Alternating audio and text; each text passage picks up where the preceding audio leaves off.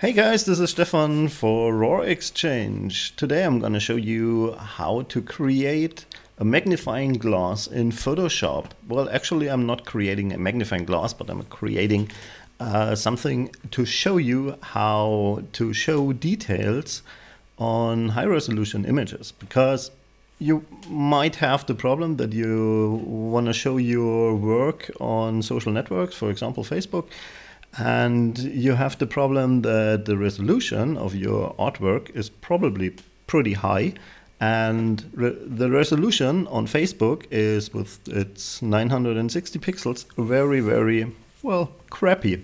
So there is a solution for this, and I'm going to show you the process. So I've opened an image here, and this image is pretty large. It's 10,000 by 7,500 pixel. So it's 80 megapixel, and the amount of detail here is insane. And of course I want to show this on Facebook, but if I rescale it, let's rescale it to Facebook. Facebook has 960 pixel on the white side. That's what the people see, and well, as you can see, the resolution is when I go to 100% here, it's like this. Before, the 100% view is like this. So you have insane amount of details. And of course I want to show this. So what I'm doing is I press Command A and select everything, Command C to copy it. Now I have this image in my memory, and I can rescale it to the 960. So now I have this small image, and what I'm doing now is I'm pressing Command or Control V for pasting.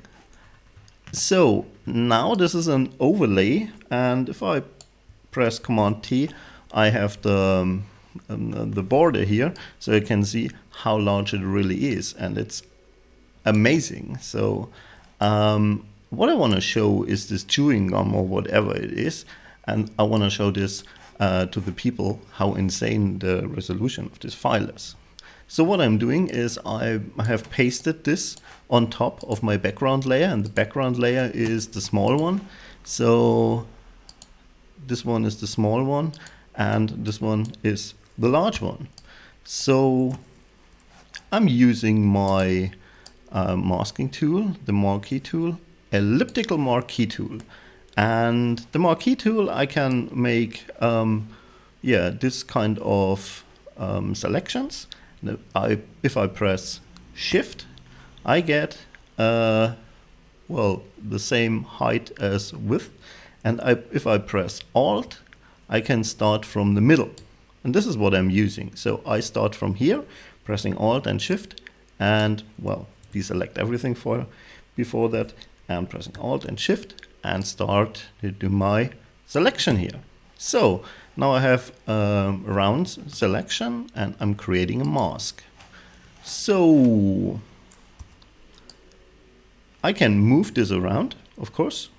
I can also deselect this one, this little connector here, so I can move the mask around, or if I press on the image, I can move the image inside of the mask.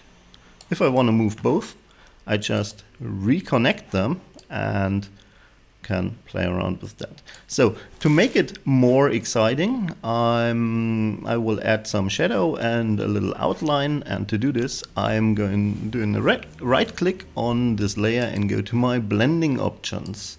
In the blending options I have, well, where is it?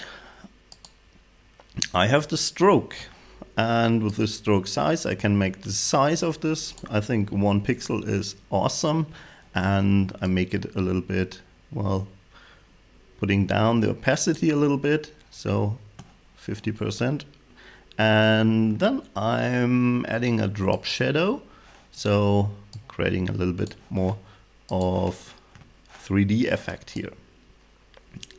Also I can move this around, and this is very funny. So I can also use the line tool and create a little arrow to show this is this point here. To create an arrow, I have this little gear here, and I can say, okay, I want to have an arrowhead at the end of my line.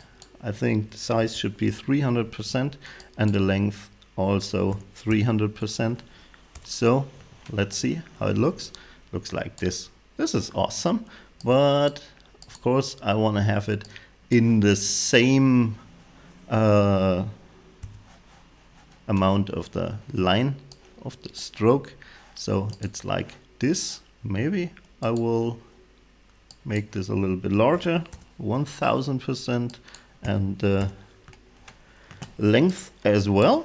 So I have this one. This looks nice. So get rid of the 3 layers, and I can simply add this little arrow here and make it invisible behind the behind my magnifying glass. I just put it below this.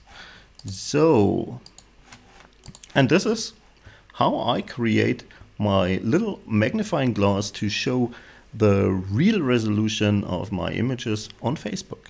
This was Stefan with a quick tutorial for RAW Exchange. Have a nice day. Bye bye. If you like some more cool movies, you can check out this one, and you can subscribe to us down here.